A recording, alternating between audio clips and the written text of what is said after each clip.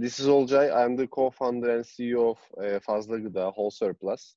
I'm in Istanbul, and our operations are mainly in Turkey and looking for globalization. Fazla Gida is a B2B marketplace, actually curated marketplace, to create value out of unsold inventories, especially focusing on food industry, but not limited to food industry. So what we do, we provide a digital platform, one-shop digital platform, and create a unique ecosystem regarding the food recovery hierarchy.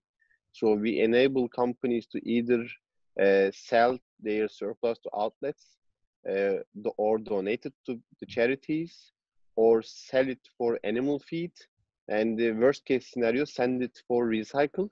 Total volume of the waste and surplus happening in factories, warehouses, and distributors and retail stores increased. So we increased the animal feed and recycle parts in the split, decreased the resale part, and also increased the donation part. We made a couple of campaigns together with P&G, with a fair brand of P&G, together with PepsiCo, and together with Danone Waters.